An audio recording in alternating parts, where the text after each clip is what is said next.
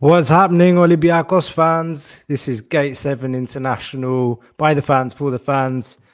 What a fantastic night. It's a night we've all been waiting for. Olympiakos' first win in a European group stage. It's been more than 11 games, I think, that we haven't won in the group stages. 2-1 victory tonight against West Ham United Football Club. It's against another English club that falls to the Greek hammer at Karaiskakis. I've got Marshall with me tonight, and actually, wait for it. Really is a special night tonight. We won in the basketball as well, by the way, against FS. And look who's back. Look who's Hello. back. Hey there, everyone. Let the good times roll. What's happening? Let the good time rolls, guys. I couldn't miss it. I'm still in the office, so I can only stay for 5 to 10 minutes, and Martial is laughing at me in my suit. I could tell already, that fraud. Yeah, guys, what an awesome night, right? I wrote in the comments, it's like Sunday we were talking about that loser mentality we had in Europe, and tonight was classic Olympiacos. Like David Moyes was on the touchline. It made me think it was 2014, 2015, and Joel Campbell was running down the pitch. So just an awesome night. Just felt like a blast from the past, like real old school Olympiacos home performance against a big team, a team we weren't expected to be. Just an awesome night. The team you didn't expect us to be. Not at all. I picked us to lose 3-1 like an idiot. After what happened on Sunday, I didn't know where the team's head was at. I didn't know the first half we didn't play really good, but he came out and he started that 4-3-3. Like finally, he's just like, it clicked. He was like, Fortunis doesn't track back. We need 3 midfielders, Alexandropoulos and Kamara, both as 8s with Esse playing the 6. It's like, my God, we were just... It was like what we'd all been waiting for, and Heze was incredible tonight, just incredible. Alexandropoulos and Kamara, I think, played best in a 3-man midfield like that, and they played awesome. Really great night. Rodinei Ortega showed up much better than he was against Panathinaikos, in my opinion. Looks really good. And Fortunis magic. He did it in a big game in Europe, It's been a little while, but really great night. Really what great. What do you have to say about that, Marshall? Fortunis doing it in Europe. Well, I have to say I agree 100% with Lambros, because a lot of bucks have been tickled tonight. I would say, like Fortunis scoring an important goal, the midfielder, the 4-3-3, Poroso as a center back, the way we did not concede that 2-2, because it was smelling that 2-2 at the end of it. And yeah, it's a really old school victory, as Lambros said, because the atmosphere at Karaiskakis was probably one of the best since probably the beginning of Martin's era, the year in Champions League maybe. And it was like, it felt like a Champions League night tonight, like the performance of the team, the fans, etc. And hopefully it will be a turning point. Like, not the season is not bad, but it has to be a turning point, at least in Europe, for us. Yeah. Can I say real quick? Yeah, it was Poroso, man. He may be whatever he may be, but tonight he was incredible. What a performance. Like, he hasn't played a full 90 minutes all season, and he was battling. He put in his pocket that Danny Ings, and then he was pissing off Mikel Antonio so bad, who fouled him really bad in the back. He was absolutely incredible tonight. It has to be said as well. So if the season turns around, it's because we need a defender badly, and he may be the defender that can fill a gap for at least until January. I don't know. I want to see more from him. We've only seen 90 minutes, but the 90 minutes we just saw was pretty damn good. Much better than Doi. And you can see at the fundamentals, he's actually a defender. He's a defender. He's a defender. You see how he defends and how he moves his body, how he gets up for headers. He knows he's been playing this position for a long time. So that was another one of my big takeaways. It was great seeing him out on the pitch. He looks really good. Could we just talk about the atmosphere and just because this was big point coming into today's game. We did a lot of interviews, had a lot of chats with West Ham fans over the last few days, and a lot of focus was on what the atmosphere was going to be like. You know, people legit scared going to the stadium because there was the game across town as well. Panathinaikos playing Rennes, but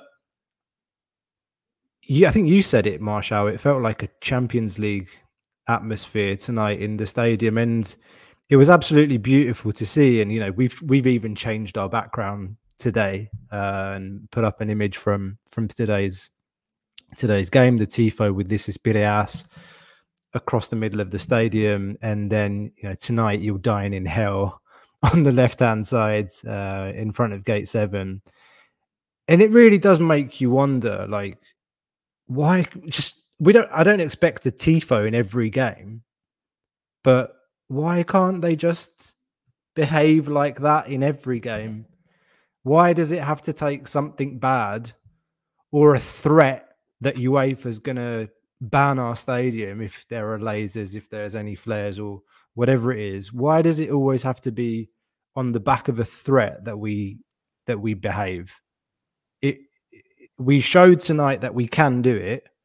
Gate 7 put out an announcement, you know, saying, please don't do this, don't do that. It's like, why is any night different? Yes, there are more special games, but every football game is a celebration. And we proved it tonight in the most perfect way. I think everyone's talking about the atmosphere tonight for the good reason, not the bad reason.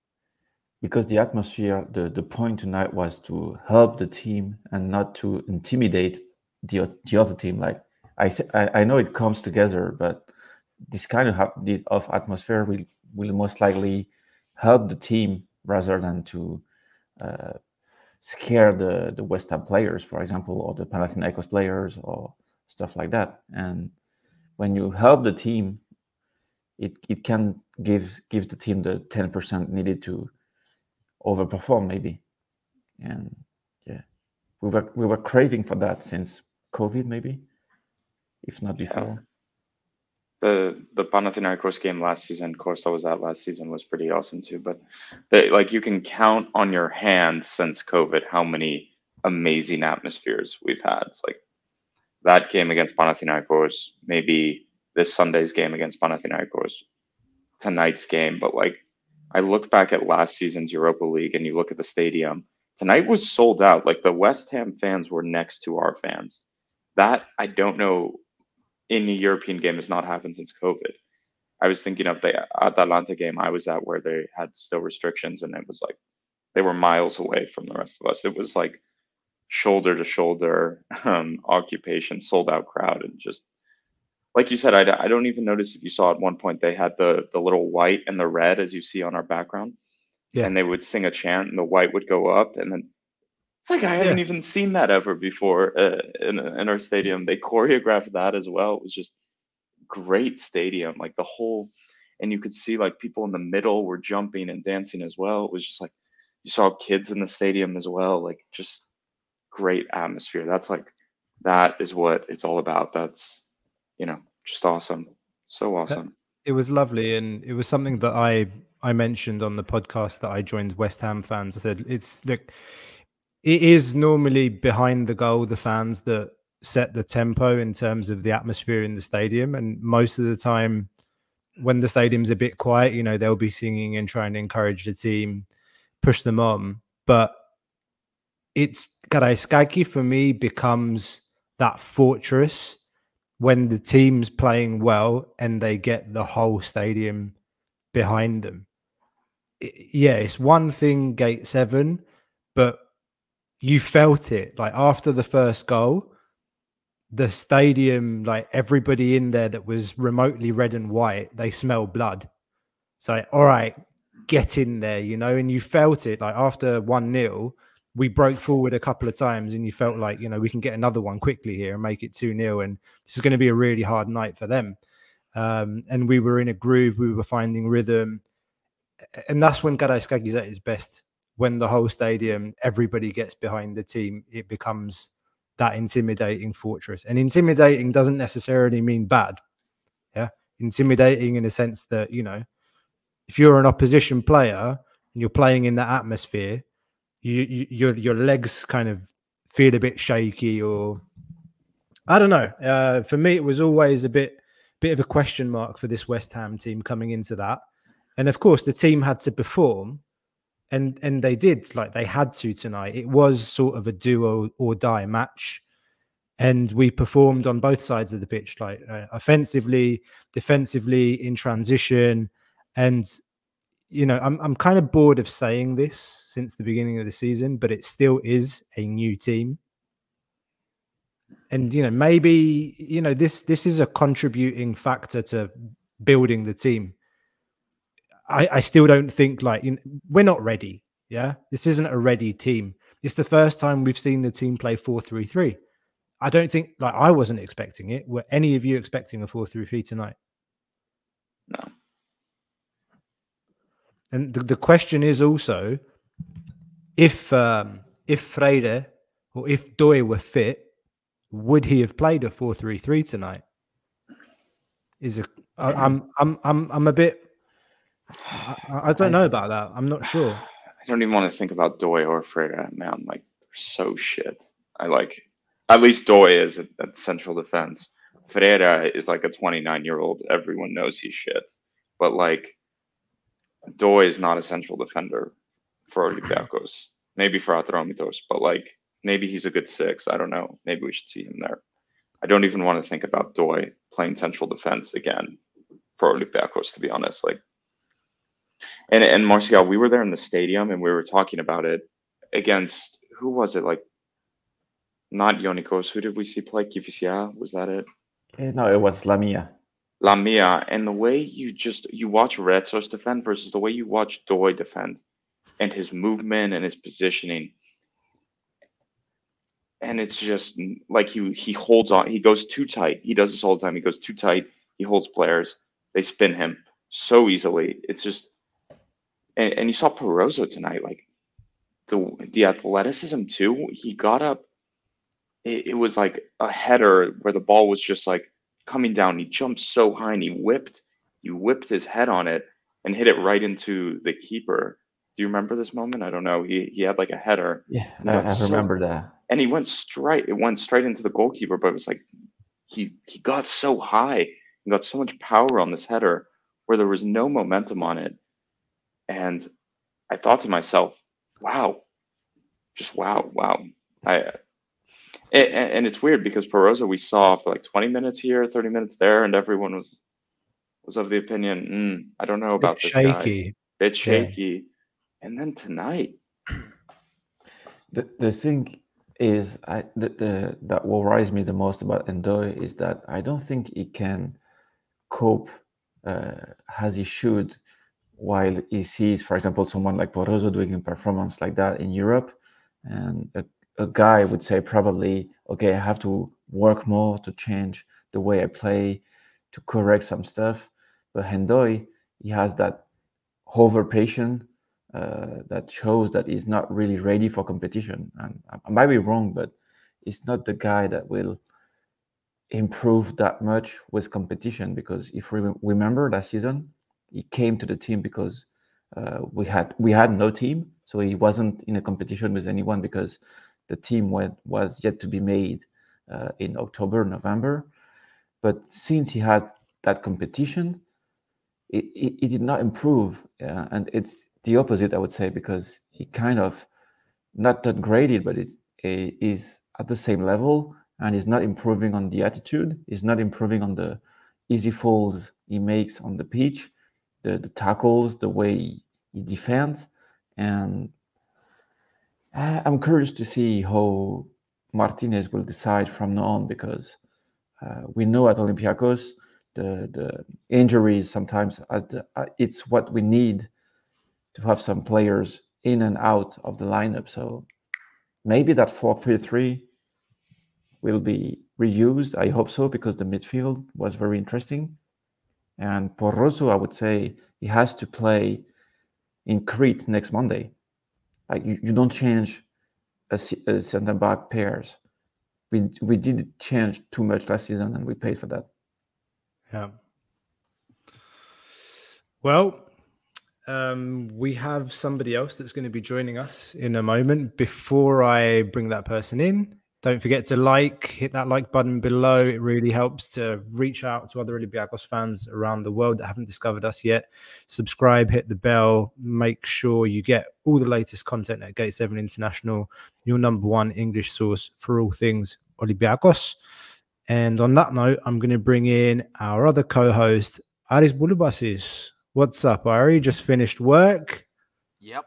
I'm about to head out of here. Only have a few minutes, but I'm fucking elated. I'm so happy. I was expecting a loss today. I told the guys on the West Ham network I was expecting 2-1 loss. And I almost want to erupt in song. I do. I'm not a singing guy, but I do. Perozzo, I love you, Perozzo. You're now my new CB in the theme of Annie. I love him. He's fantastic. I'm so happy for the guy. He really took the opportunity that I expected somebody like Doi would take. I expected him to do what Perozzo did at some point. So really happy to see that. I'm happy with everybody's performance. I love seeing the 4-3-3 in the midfield. I thought, when we first did the report on Diego Martinez, as a coach, we expected him to be very flexible with these types of games, change position, change tactics, depending on the team. But he actually was really rigid since coming in, sticking to some of the same things, the same formation over and over. Today, he finally decided to do it. He finally decided to change, make the adjustment, and look what we saw today. It was brilliant. I'm so happy. I'm on cloud 9, excited, been wearing my colors today at work. I love it. I'm happy.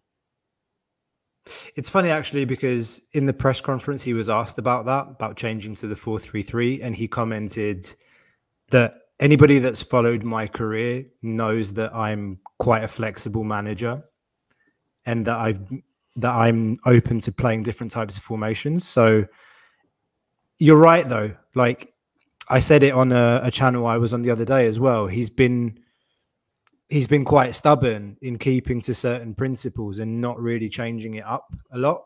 And none of us were expecting the change in formation. We were just saying, Ari, it was forced upon him almost because he only had Perozzo. Perozzo hadn't played 90 minutes. This is the biggest game of the season. And, that extra protection, I think it also contributed to a better balance between the midfield and the defense. One more thing. Have we ever had all 5 of us on the show at one time? It's been a long time. If it has, it's happened a long time ago. Well, it's about to happen now. It's Avengers. Hey, you guys. So, guys, rings of Gate 7 International. I went out to watch this game. It was nothing serious. What did I miss? Anything big? Anything big happened today? Are we talking anything big today? Tell us from the stadium, how good did Perozzo look? Like how? Well, I gotta say, was it the first time we see Perozzo and Thrylos start together? Perozzo's first start, Costa. Yeah, first start, period. It was the first start, yeah, in general. I had that idea.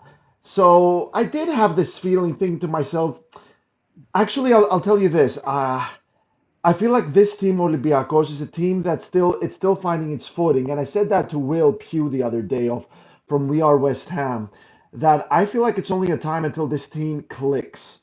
And it's going to happen. I told him it's going to happen at some point this season. I don't know when. But it is going to happen. It's not a question of if, it's a question of when. And I did ask him, if that happens against you guys at West Ham, you guys are going to struggle with us. Because Kostas made such an amazing point the other day that an objective fan watching Olympiacos this season, watching Olympiacos conceding a goal, they wouldn't really go like, bravo, what a goal, mate. Like, look at the way they opened them up. That ball, look, that movement from the striker, what a hit, what a take. An objective fan would think to themselves, my God, that is shambolic defending. What are they doing? What is he thinking over there? Whereas today, it kind of felt like we clicked. We finally clicked. Everyone that was supposed to be there was there today. Fantastic performance by Jackson Porozo. Fantastic chemistry with Panos Retsos. Yes, David Moyes was resting key players, which proved to be wrong. But then again, they were playing against one of the most informed Premier League teams that didn't lose a single game in Europe in their last 17 outings. And they made it look easy as well. Absolutely fantastic performance by Santiago Eze, which I told you guys he was missing. He was such an obvious absence. Olympiacos were just so open at the back without Eze. But now that we had him, it was just the bridge between defense and midfield was so smooth. Kostas Fortounis, a performance of a lifetime. Daniel Podense did really well, but left a lot in terms of the final product. He should have done more in the final product. El Kabi as well, in my opinion. Camara, finally back to it. A performance that showed him to be back to his best. Rodinei, sensational. But I have to say, guys, I feel like there's going to be ups and downs. That's what I was trying to explain the other week. There's ups and downs within a team's performances. And now we saw a really big up at Olympiacos. But my God, Porozo and Retsos, that needs to persist. We need to see that at Offi. We really need to see that at Offi. Because this team, in my opinion, against West Ham, they clicked. And that's what we were waiting for. That's what happened tonight. They clicked. Ofi can be touched by this divinity next. How about that? You guys like this? Yes, Loved love the graphic. Loved Told me it. that was his favorite graphic ever. But I want to Here's to you, lads. I want to ask you guys, when Paqueta scored, were any of you guys having like PTSD to last season 90-minute plus Yes. goal? I thought I was it was only a shaking. matter I of was like, time. oh my god. I was like, oh my god. It's happening. I thought it was happening. I have so much PTSD from last season. Like, literally, we could be up like 3-0 in the 85th minute, and I'm just like, we're gonna concede 20 goals and lose it. Like, Well, not last too many season. goals. I expected a penalty. I Expected remember something. one point. I remember one point where Bowen was brought down after a defender got the ball first, and was obviously got the ball. I could see it from up there, but I was afraid, like, it's going to be a penalty, isn't it? We're gonna give away a penalty. That's what I was thinking. It's not just a last season thing, Labro. That's an Olympiacos thing, period. I know. Man. It's You're just also like you're 2-0 up, and then they score in the 87th minute, and then I literally just like picked up the pillow and smashed it on the table in front of me. And my wife's like, what a "Chill out." stupid it's just goal the pillow. It's to not the concede. TV. It's not the remote. And then they're just standing up and pacing up and down the room for the next 15 minutes, just thinking, just blow the fucking whistle at the end. The goal we conceded was just like so stupid and like. But was it? Yeah. What was Keeney supposed to do? There, I told Send it out for a corner or something. I don't know. I have to re-see it. Costa and I talked on the phone, and I told him, like, mate, he had time. Not like the ball was in the air. He had no one around him. You could literally even wait for the ball to drop, and then just like half volley it out into the, like, rugby kick it into touch. But then he's just literally gone boink. Right. Maybe I need to rewatch it. And then Paqueta's gone boom, like, great goal. That was a sensational finish though from Paqueta. Let's admit that. That was not Vagiannidis. That was not the Freiburg guys. That was a sensational volley. Yeah, but he's a world-class player. Oh, He's not world class. Iremse, calm down. Malaka, he plays for the Brazilian. Paqueta, world class. Yeah, man, he's good. World class, Paqueta. Paqueta is world class. It was a world-class finish. I need to drink more beer for this. I need to drink a lot more beer for this. Yes. Wasn't Paqueta linked to Man City this summer, and they said no? He was going to go to Man City. Yeah. He was going to go to Man City, but he was done by those betting allegations that he was doing illegal betting stuff. Allegations, but that's literally the only reason it didn't happen. Got it. Anyway, he's better than skateboarder. Adi, guys, I'm gonna head out. And therefore, he's world class. But I just want to say, like, what an awesome. It felt. Did you guys feel like we rolled the year back? Like, it's not even been that long, but like pre-COVID, like, it's been 4 years. It feels like, since a packed Kariskaki big game against a big team, and we won. I'm trying to think back. What was it? Because at Arsenal at home, also we dropped. It's been like 2019. Has it Mate, been the to last someone? the last game we won at home in the group stage was against Red Star, and that was with a 90th minute Yeah. penalty. We won Yeah. at Fener as well. We beat Fenerbahce as well. But that was away. That was away. Oh, No, no, that was that at was at home. home. That was at Oh home. yeah, Tiquinho, that's right. We did beat them Tiquinho. up too. Yeah. That- Yeah, but that Tiquinho. wasn't a sold out. You know, I'm trying to say like we were underdog, like whatever. Yeah, no, I- Labo, those you're right. those were games. Those were games that we should have won, though. Do you know what I mean? Yeah. It's like We weren't. That wasn't like special. Like this, we weren't. Yeah. No one was expecting a win. Like we were all expecting a loss, except for maybe Costa. no, not maybe Costa, not maybe. Let me correct you. No, Costa called it, and Costa, I salute you. I salute I you said big time. You 3-1. are a I said fantastic 3-1. pundit. I didn't call I it will- 2-1. I think I'll leave saying this. I think you guys can continue. Alexandropoulos and Kamara, their best position is in a 3-man midfield with a 6, like in between them, and then they can just like. It was a bit like the Fenerbahce away with Agibu Kamara and Mari Kamara, and they were just like free roaming, boom, boom, boom. Anyway, love tonight. I think we need another 8 now, and this is our formation going into the big game derbies. Fortunis can create things by himself, but he cannot track back, and we can't keep 2 midfielders on the field when he's on the field in big games. That's my opinion. Good night, everyone. What an awesome night. Before you basketball. leave, before you leave, And one last thing. Ramon deep dive. What are you doing? Okay, I'll give Ramon deep dive. And another thing, Kostas Papanikolaou was awesome for the basketball team tonight. Like, great win in Sef. Daniel smacked Podence. Shout out Daniel Podence, who showed up in the crowd too. Awesome game. Ramon deep dive. Here it comes. With the suit, wear the suit when you do it. Not good. It's not good for Ramon. He's not coming back. He's never coming back. He's never coming back. Literally never. I'd rather have Keeney play at left back for the rest of my life. Anyway, on that note, I'll talk to you guys another time. Ciao, ciao. Enjoy. See you later, bro. Bye, Labro. Costa, enjoy your beer. I'm trying, man. I'm trying. Bye Beer bye. tastes really sweet today. I gotta say, guys, one more thing. I have to say this. Remember when we lost to Freiburg that I said football, in a way, is a game of narratives. Because when we lost to Freiburg, it didn't really suck that we lost to Freiburg. It sucked that everybody else won. And they beat some really good opponents, with the exception of PAOK, who beat Helsinki. Tonight, we beat West Ham, one of the most informed Premier League teams who didn't lose for 17 outings in Europe. Panathinaikos lost to Rennes. AEK lost to Marseille. PAOK, I'm very glad they won. They beat Aberdeen. Sensational comeback with Aberdeen.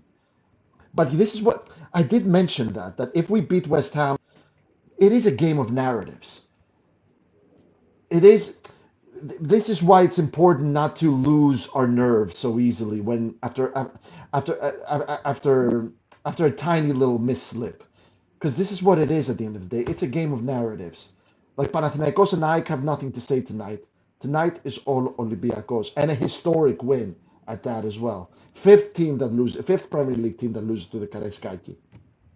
Where's that graphic? I need to find that graphic of like that 3-headed dragon that everybody was using against us in the first one. It was like, oh, Greek teams in Europe, and then Olympiakos was like the dilapidated head. I'm gonna find that.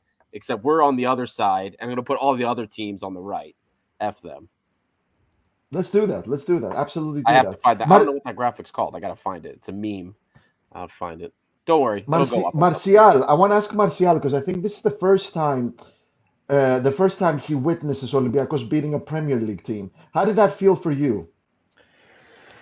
Well, it's coming back to the place the club belongs, I would say, because beating an English team that is not top 5 in English, even if West Ham is an informed team, it's what Olympiacos used to do and should do. And we did not do it with French teams last season against Nantes, for example. And I'm not saying it's normal for Olympiacos to beat West Ham because the football now is very different. And West Ham, like on one player, can spend more than Olympiacos during 2 or 3 summers. But the quality of the club in general is not that different, and it's what we used to see Olympiacos doing is what we did tonight. And winning in Europe is I almost forgot what is it like to be in the October, September with a European win. You go to sleep with a happy face, and it's not like qualifiers because it's very different. And now we have a very strong opportunity to secure that third place, which is more interesting for me than the second place. Yeah, I'm curious to see this team if we go to Conference League, but we have time to think about that. But it's a competition in which we can have more magic nights. I want to ask the panel, and I want to ask the comments section as well. Was this better than sex tonight? I say yes. Tonight, that win was better than sex. Come on, you guys! Come on, you guys! Come on, you guys! You know I'm speaking the truth here. It feels pretty damn good. I'll just say that it feels pretty damn good. So I'll leave it at that because I do have to head out myself. But I haven't felt this good after an Olympiacos performance in a long time. I haven't felt this happy about it, I'll say, because I feel like, I don't know, it just feels like we've had so much disappointment with so much hope leading up to that disappointment that it was just really nice. At least for me, I wasn't expecting it. I figured that this was going to be a wash. I wasn't expecting, so for it to happen, I'm like both surprised and just exuberant. It's an incredible feeling. Not something I've had for a very long time. So I'm ecstatic. I'm super happy about it. I'm proud of the boys. There's something really being built here. We're playing well. I just hope it continues because can you imagine? Can you imagine if we pull a result now in England as well? If we can get a result in England too, all of a sudden, it's a different. We're back in this thing in the group. I'll leave you guys with that. I'm ecstatic. I'm gonna have before you leave. I think this is important because I was at the David Moyes conference, and basically he explained that he left all those stars out because that's what he's been doing for 2 years, and he has been doing it with inferior opponents. He's been leaving his stars out to combine the Premier League. So there's a good chance we could see a couple of them on the bench in London. Tall order beating them in London. Nothing like Boleyn Ground where that was a church for them. Still, they managed to adjust, but there is a good chance we're going to see a couple of them on the bench.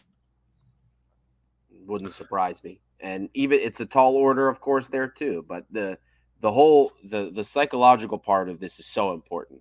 And you saw how well we can play, how we can move the ball when the pieces are moving and everybody's doing what they're supposed to. So I like our odds better now than I did before this game, at least. So anyway, I'll leave it at that. I'm excited. And I'm going to have the best drive home. Ari, drive safe. Peace out, boys. Good to see Take care, you, Godfather. So on the is it better than sex question? Thank you. Finally, somebody's playing. And I'm going to ask you, Marcial, as well. Don't you think I'm going to forget about you? You're all silent and quiet and serious. I'm not going to forget about you. What would be really sexy is if everybody that's listening now could press the like button. There are close to 50 of you in here right now, and there are 30 likes. So if you haven't hit the like button, just takes you a fucking second, for God's sake. And it really helps us. And it's great to see so many of the loyal followers and listeners in there on a great night like tonight. Some of you are asking to come on and chat. So since it is one of those nights as well, we are going to drop the link in the chat. So if you want to come on, hit the link, come join us. Subscribe if you haven't done so already. Normally about 80% of the people that come in on every live show aren't subscribed and don't hit the subscribe button. So again, if you haven't done that already, hit the subscribe button, hit the bell, and I'll shut up. Now, Costa, do you know what? I'm going to say I haven't felt a feeling like tonight in a very long time when it comes to Olympiacos Football Club. That's all I can say tonight in relation to that question. Yeah, I'm a married man. Healthy sex life. Finished. See, I answered your question. I ain't going to say any more. All right. So get rid of your pussy over there, the cat. Get rid of her. You're on mute now. Don't call him a pussy, man. It is a pussy. It's a pussy cat. Get rid of the pussy cat.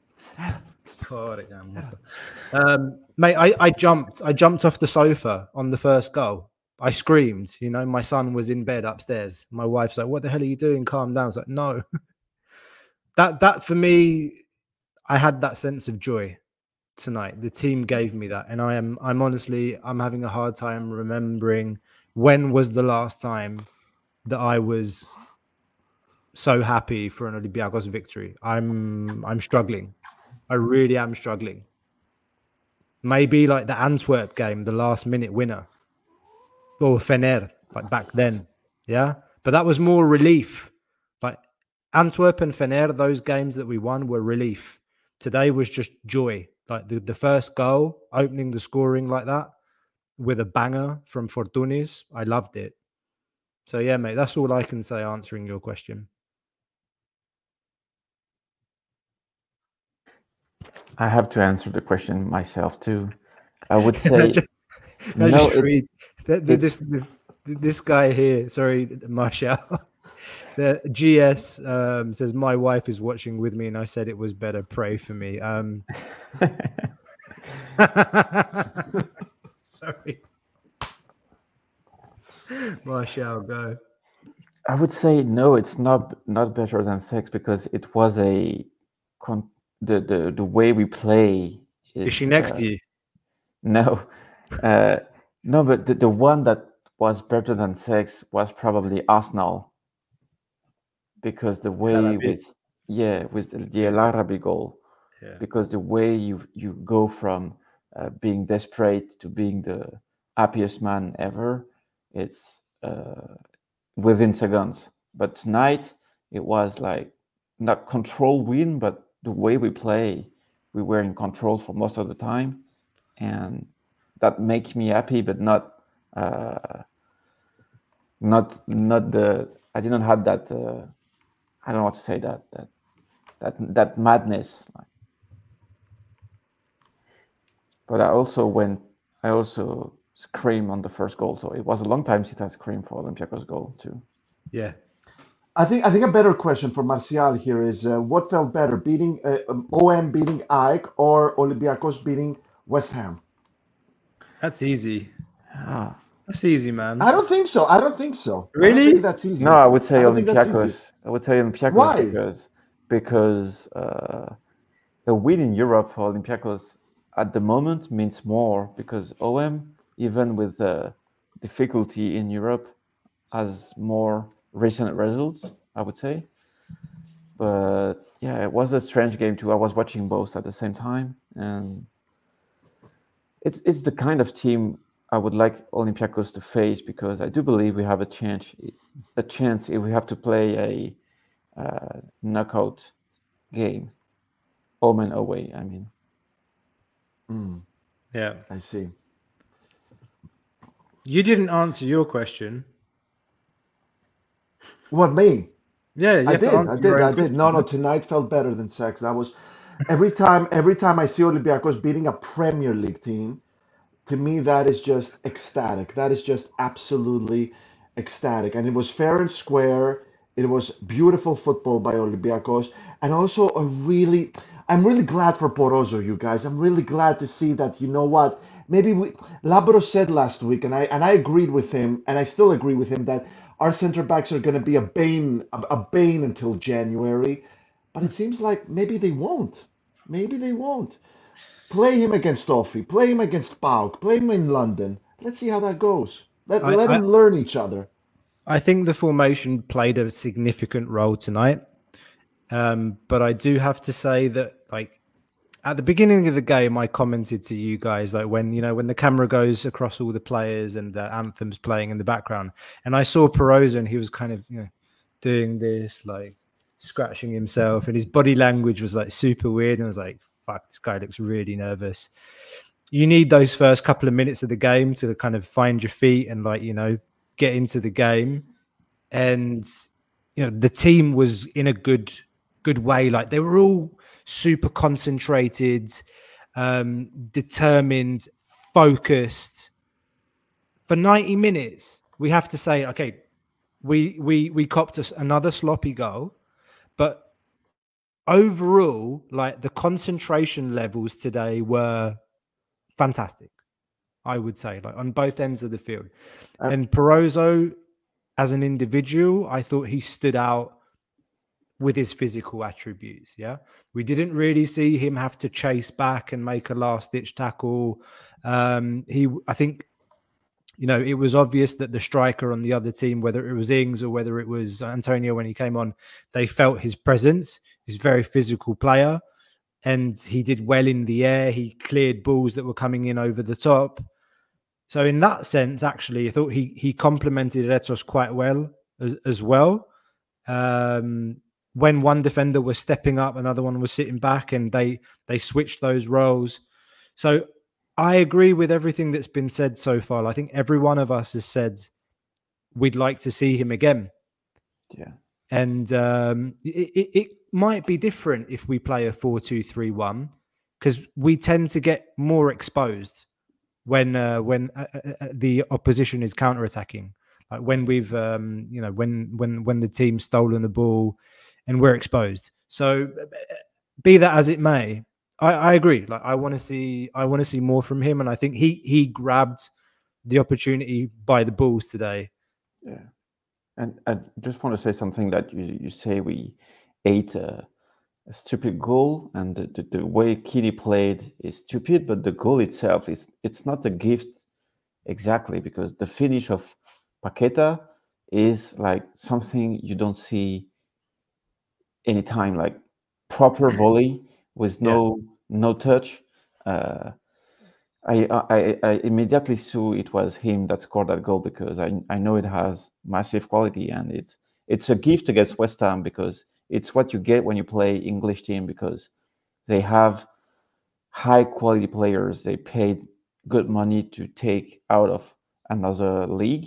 Like Paqueta came from the French league, and that was my fear when you get an English team in Europe. Either it's Brighton, West Ham. You always have that players that was bought for 30 million, and he can win the game on himself. But on the rest, I agree with you, and I really hope we find the system that we will see during 4 or 5 games, maybe, just to see if it can be useful.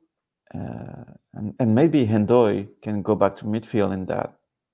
I'm not sure Martinez thinks he can go back to midfield, but you need midfielders in a 4-3-3, and we don't have that much.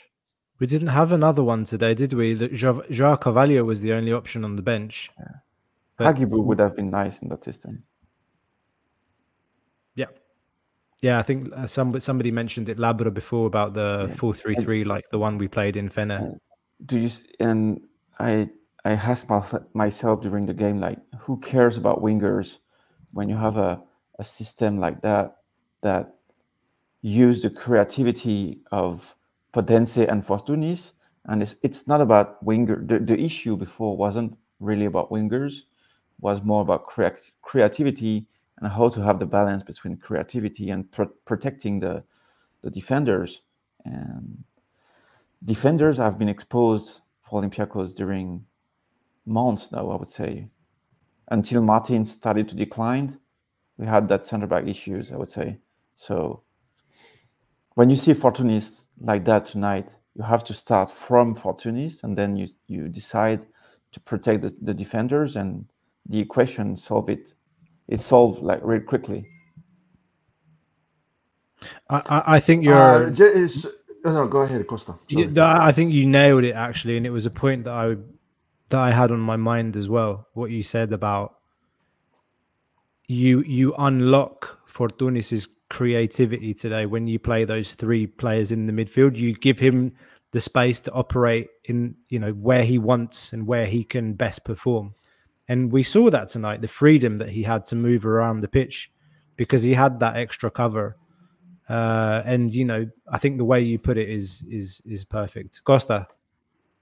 No, I was just gonna say, if you, for anyone who followed my live commentary, I was constantly feeling nervous about the fact that Costas Fortounis at some point would come off because he cannot really play 90 minutes. But he played tonight. I was very nervous that he would come off, and that would be when West Ham would equalize or maybe turn this around because there'd be zero creativity. And I feel like that is something Diego Martinez still needs to address, either by bringing in Pep Biel or making sure that Daniel Podence is still in there.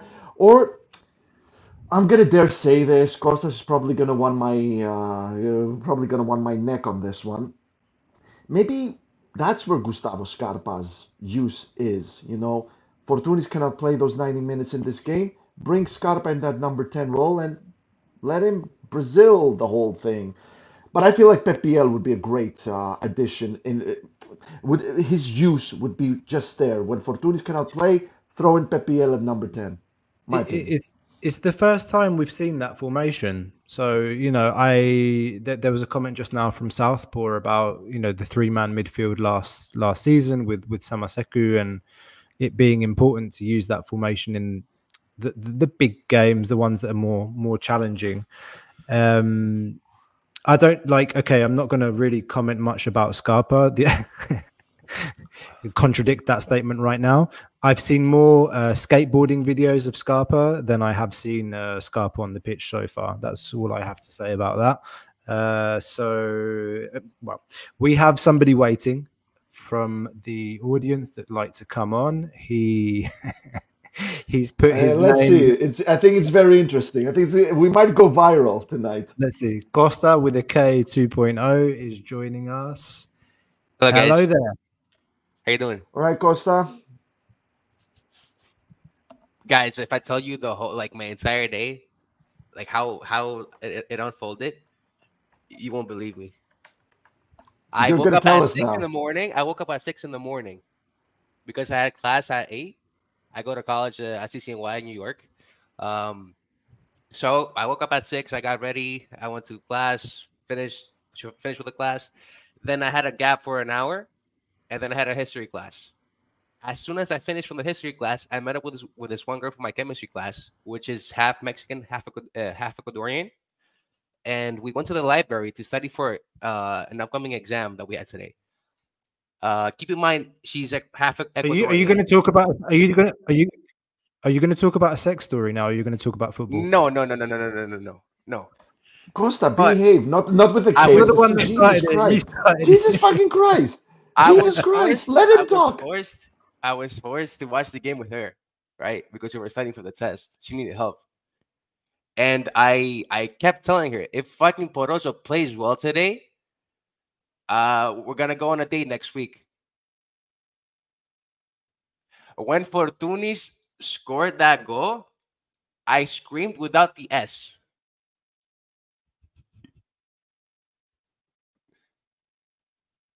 So wait a minute. Is it a good thing you're going out on a date with this woman? Yeah, she's actually pretty cute. Okay, well, what if Poroso was crap today? Would you still ask her? Man, I would leave. I wouldn't even take the test. I told her, she was asking me, aren't you going to study for the test? I told her, the test is probably going to make me depressed. The team right now is making me happy. So put it on a scale. Olympiacos is winning, no matter what. The test didn't go that bad. It was a chemistry test, but it is what it is. I'm happy with the team today. I think after Sunday's match, we were all kind of, not disappointed with the team, but disappointed with how the fans reacted to the goal that we scored. And we felt like today that negative energy could mess up with the team's mentality going into the match. But true. And I was somewhat skeptical, but I kept telling myself and my friends throughout this group stage thing for the past 1.5 months that we're gonna beat West Ham at Karaiskaki because we haven't won against a big team in a long time. When was the last time we won such a big match with a team? Name-wise.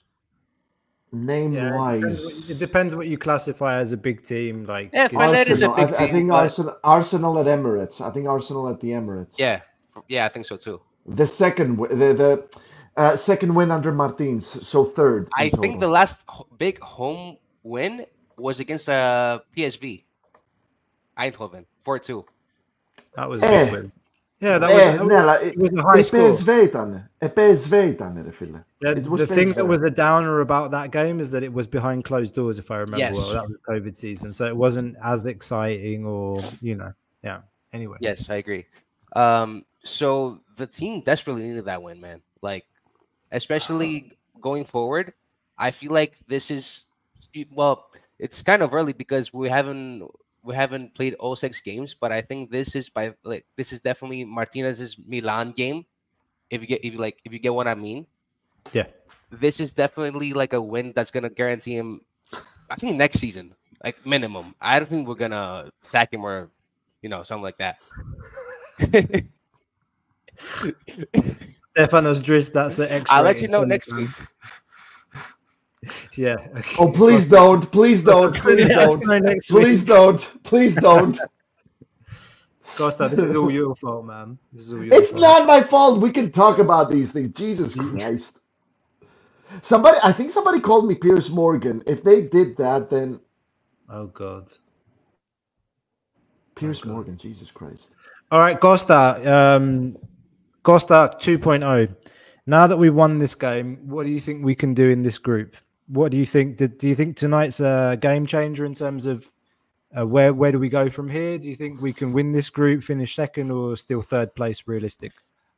I think the team is gonna get a lot of faith from this game. I think we can definitely grab a point in London. If we win, well, that's also great.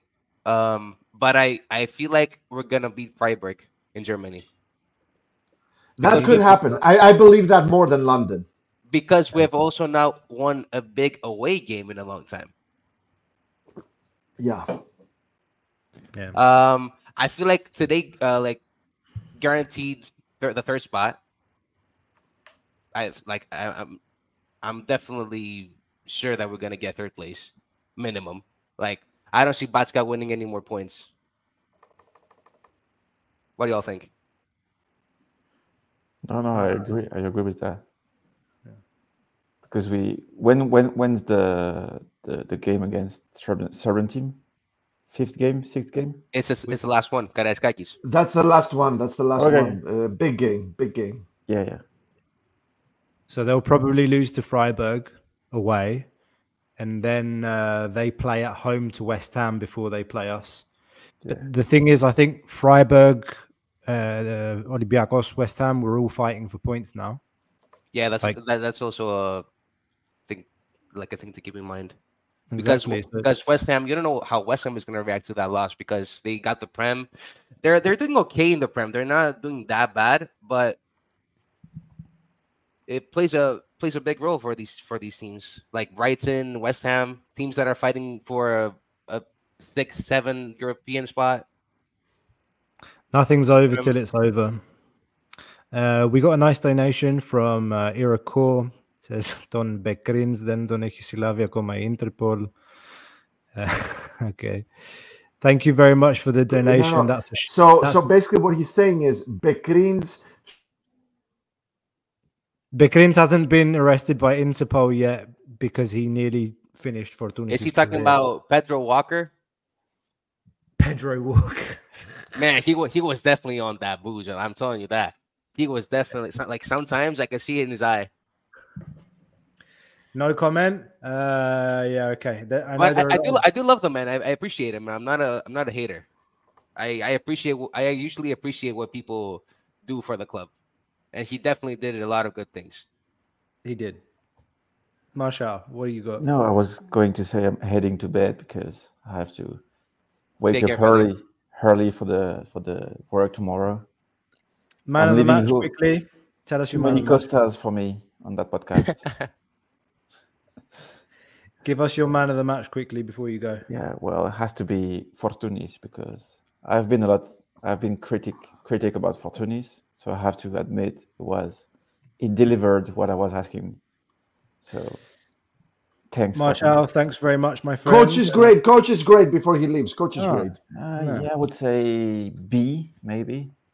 Martial, Ella. No, Come on. A. It has to have an A, but sometimes it changes. Scarpa at the end was like, okay, he had to throw Scapa, but it will make the 5 subs anyway. So yeah. Before I let you go, I have to say that on our website, gate7intl.com, there's a really good article that Marshall wrote about Fortunis and whether he is the leader of this team. If you haven't read that already, I do recommend you head over to our website. You can read it. If there are French listeners as well, he wrote it in French. It's been translated into English, of course, so you can read that at gate7intl.com. Marshall, bonne nuit. Take care, brother. Good night, pal. See you Good night, soon. pal. Ciao, man. Costa, we stay on a little bit more? Or do you want to Dude, go? I can stay up all night, man. I am so happy. This brings me back to 2010, 2011 when we beat Borussia Dortmund at Karaiskaki after losing to Marseille and Arsenal. And it really felt like we really need to win this. And we did. Jurgen Klopp's Dortmund, Robert Lewandowski's Dortmund, Royce's Dortmund. I don't want to sound negative, but I really feel like that Batska game is going to do us. Just like that Marseille game at Karaiskaki did us. In what way? First place, second place, or what? Second place. Like, I remember somebody once asked me, what is your biggest, what was your darkest moment as an Olympiacos fan? And my answer is very simple. Dortmund versus Marseille, 2011. We beat Arsenal 3-1 at Karaiskaki. All we needed was Dortmund not to lose against Marseille. Dortmund were 2-0 up. And And they lost 3-2.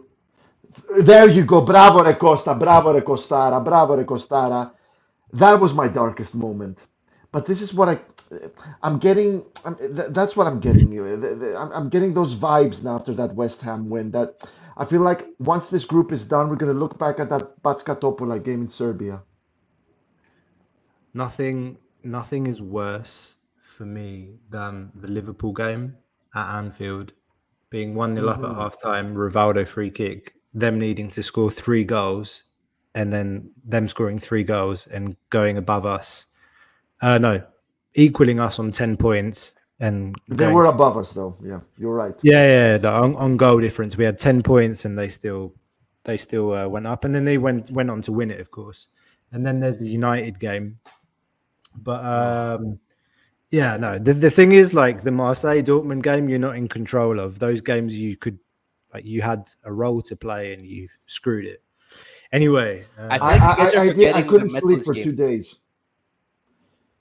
Metalist for me is like the modern Juventus. Yeah. The Metalist was worse than Juventus. Man, because as Costa with the C said, man, we were in full control of that game. Like no other team could like mess the game for us. It was all us. We could have been up 3 at halftime. Yeah. And then for me, I think Valverde, like the way Valverde played back then is similar to how Almeida plays right now with like this constant high press.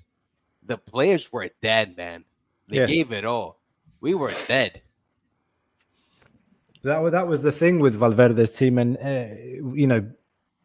we knew it as Olympiacos fans that for 65, 70 minutes it's going to be fantastic on the eyes, and then the last 20 minutes is going to be pain, just us on the back foot and hoping for the best. I feel like that year we should have signed some extra midfielders because I remember Orbaiz, Makun, Magnatis, and sometimes Modesto.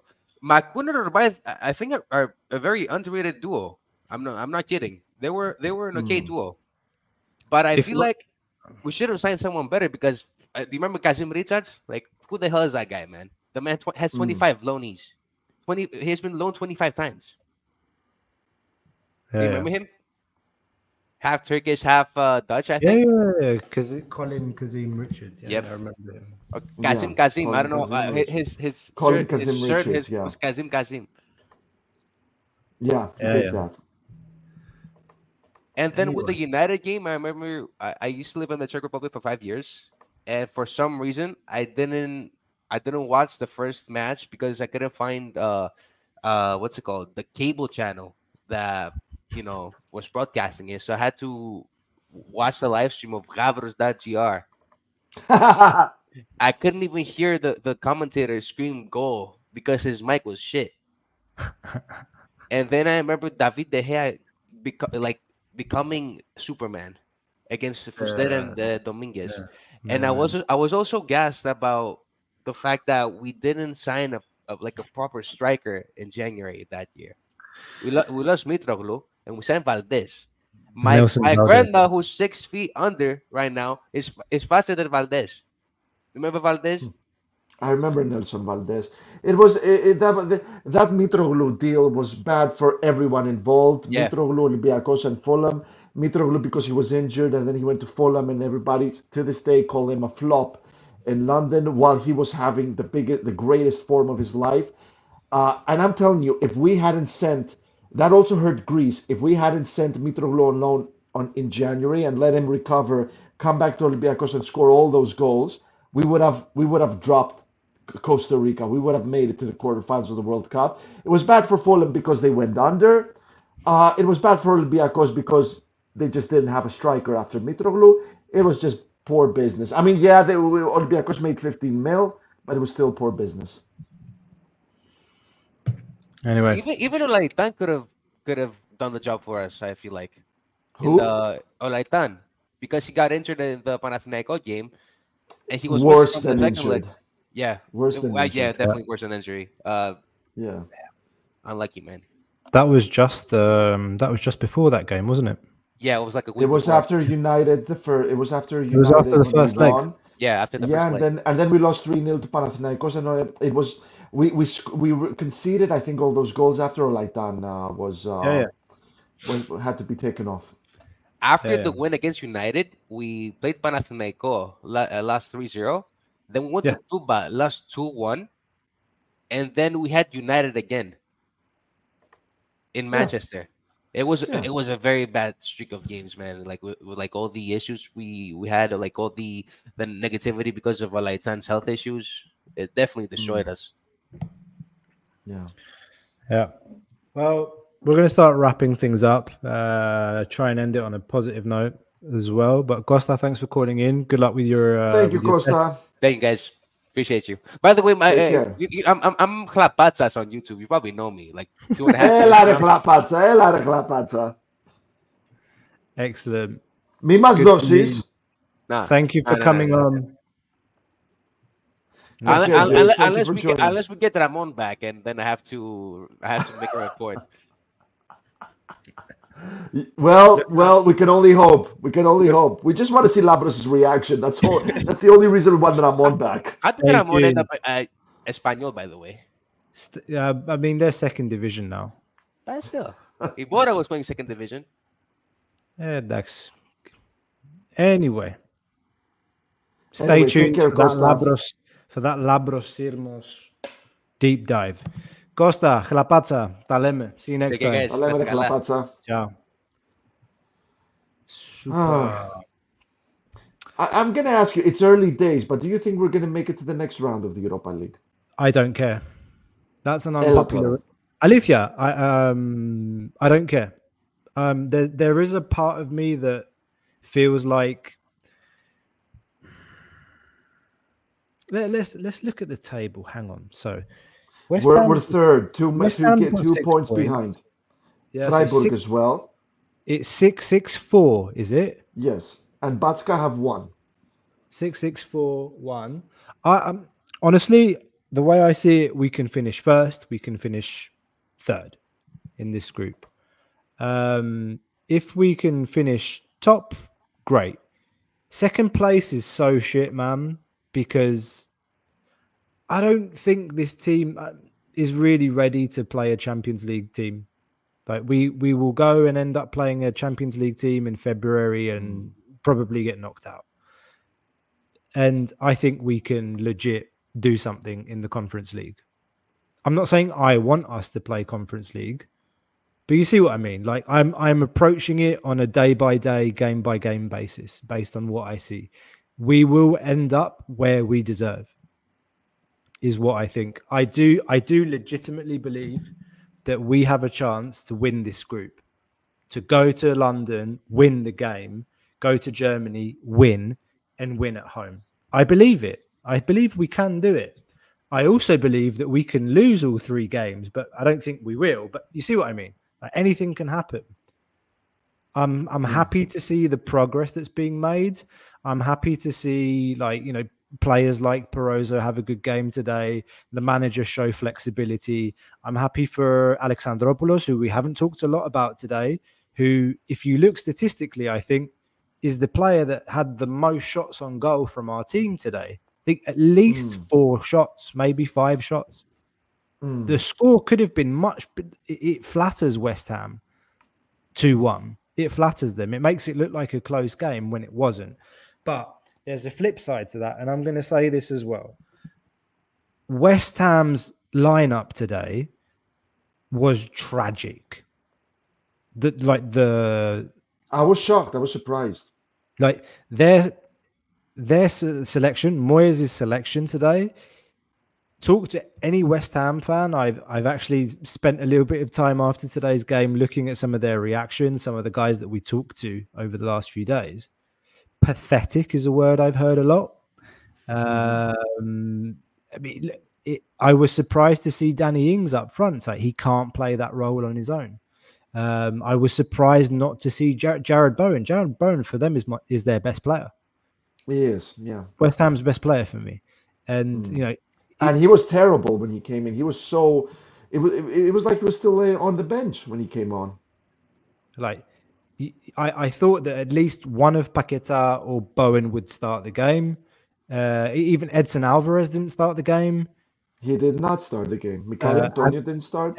Aguerd didn't start the game at the back. Aguerd and Zuma, the centre back duo, didn't start. Yes.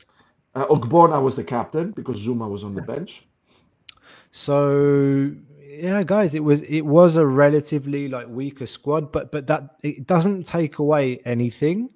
There's still a lot of like classy players on that team. It's a Premier League team that's in the top half of the Premier League division, so it's not to be taken lightly.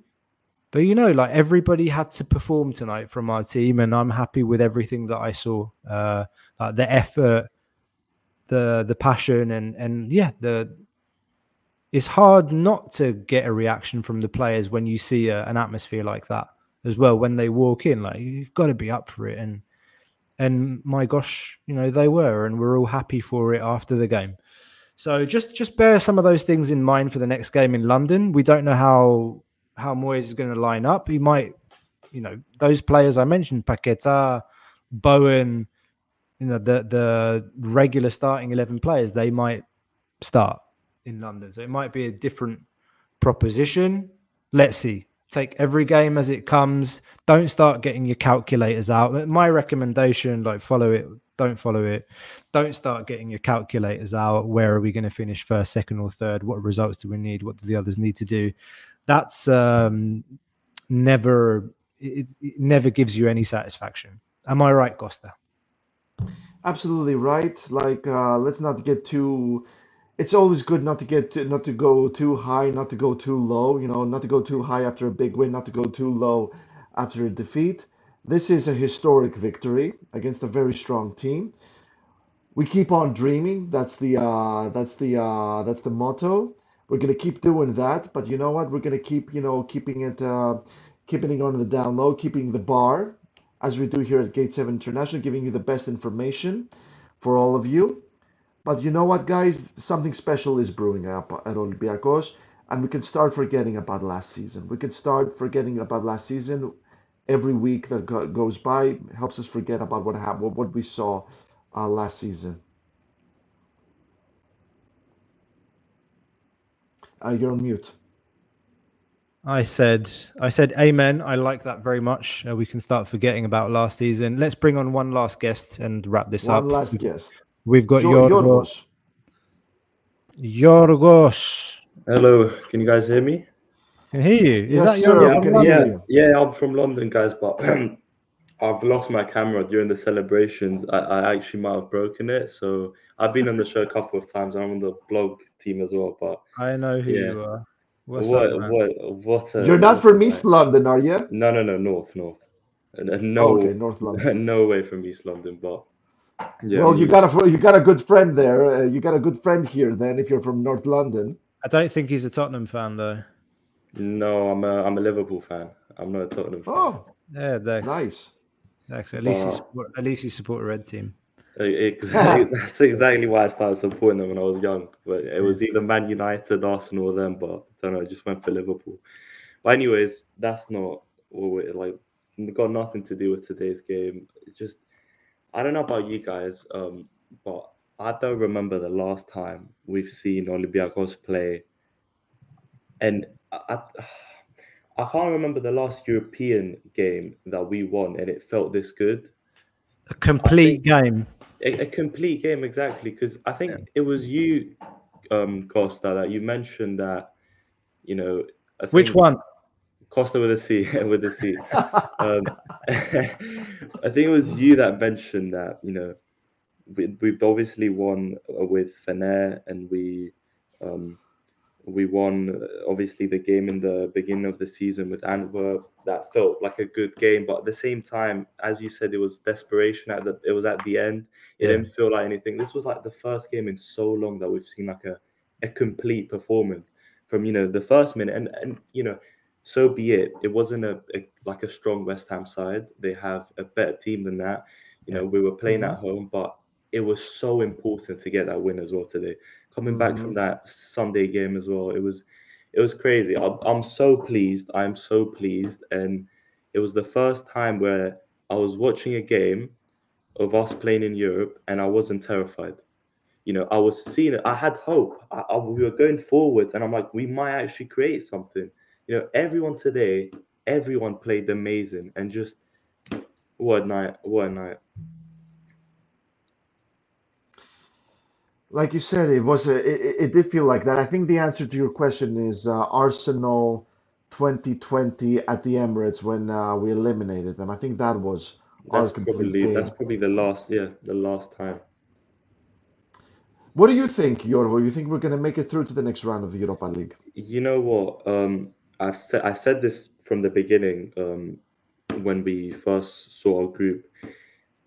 For me, as long as we don't come second, because I always hate those games that we play with the Champions League drop down. I can't stand that. I hate those games. I'd rather either go first or go third, because honestly, I think this season the focus should obviously be on the league, 100%. We need to focus on the league more, but obviously we can't just not care about Europe. We need to do well in Europe, but honestly, as Costa with a C said, we've the next 3 games we can either go and win all 3 of them, or there is a chance we might drop, lose 2 and then draw again with Serbian side. But as long as we don't come second, in my opinion, but honestly, I don't mind. As long as we just keep getting better, developing. January is going to be very important. Hopefully, we can bring a number 8 and a centre back. Very important. But I think, honestly, I don't mind. But I wouldn't like second place, because Atalanta, like the last time we went through that, it's something about those teams dropping from the Champions League that it just makes you feel a bit uncomfortable about. We weren't good we weren't great that season either. No. Of course, we weren't great. I remember the group stages as well. They were painful. Apart from Fener, which they were bad that season as well. Yeah, they were terrible. Yeah, they were terrible, exactly. to be fair. But it's a very mature way of looking at things. What I mean is, we didn't just become an Iberomada tonight because we beat West Ham 2-1. Oh, yeah, of course. It's a step. It's another step. And I said it earlier, maybe people are getting bored of me saying it. This is a team in transition, a team that's being built brick by brick, minimum 2-year project. And that doesn't change. It doesn't change. Football teams don't just click together like that because you brought in 15 players. Yeah.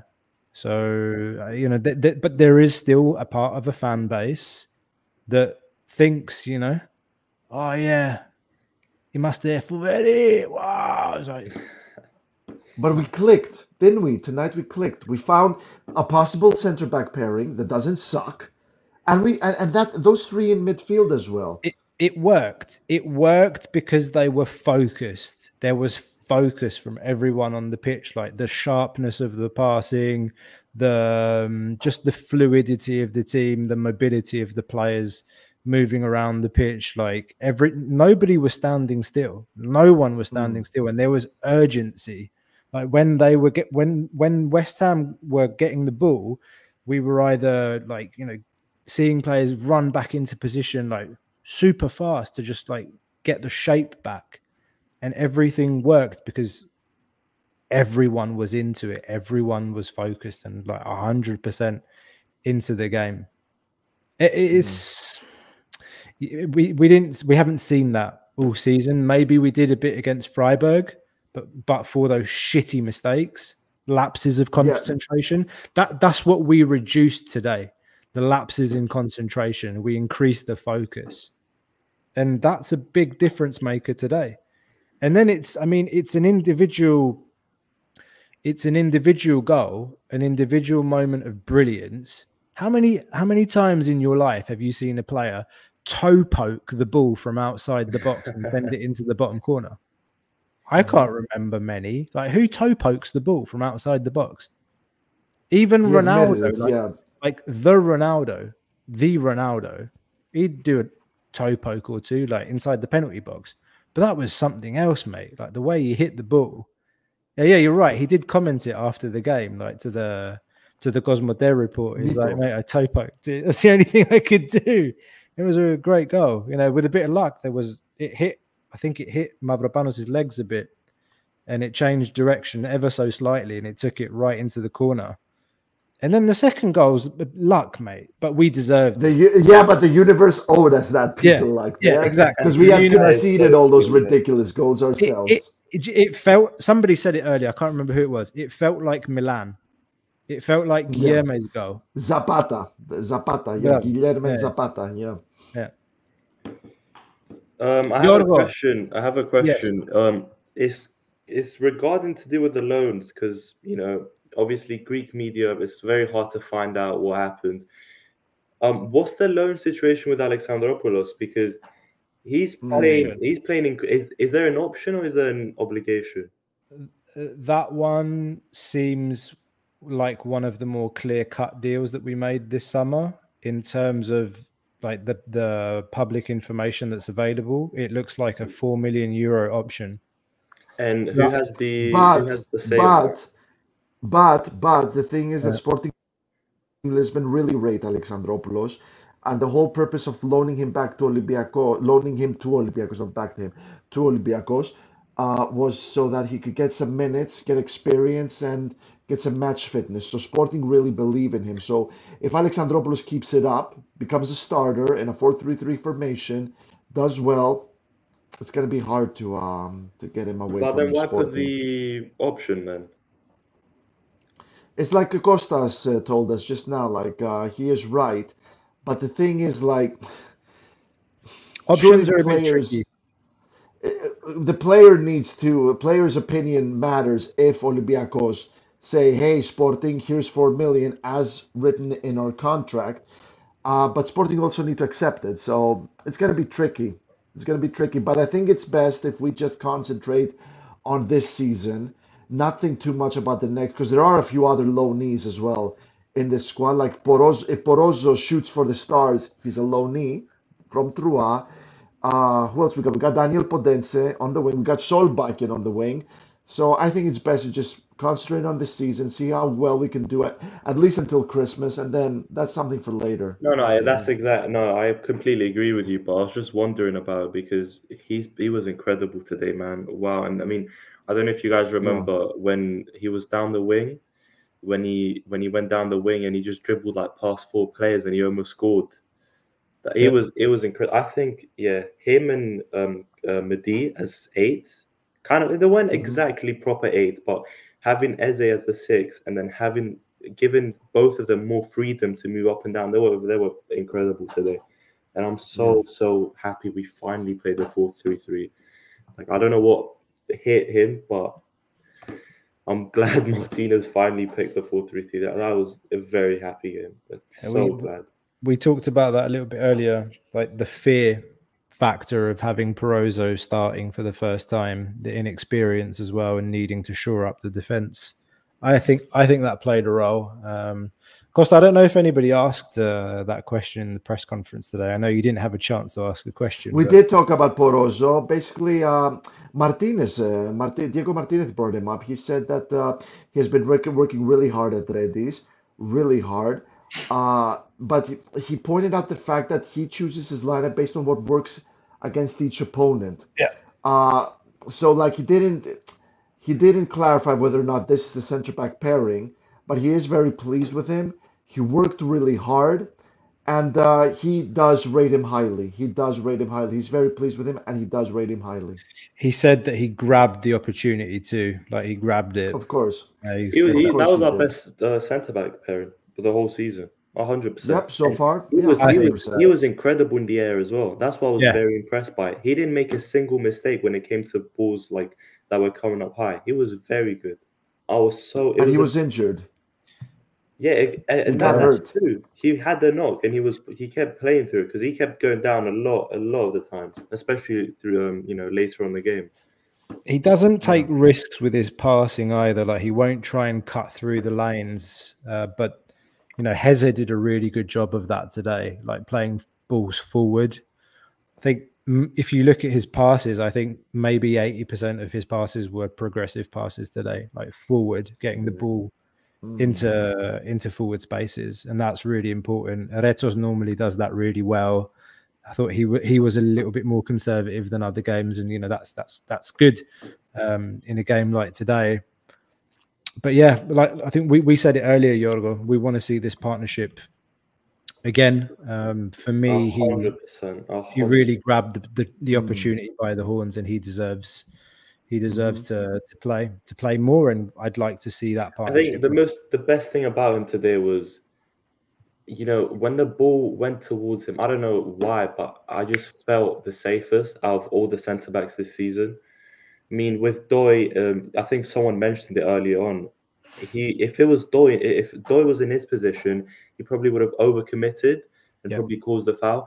He was so good today, and I hope we see against Offie, and I hope we see it against Park as well. And I just hope we go forwards with this, because honestly, out of the other two centre backs, I mean, Doi isn't a centre back. I don't like to put him there, and also, this is his first proper breakaway season. I think we're being a bit too tough on him, but especially with Freire, 29 years old. We brought him he was the captain of Pumas.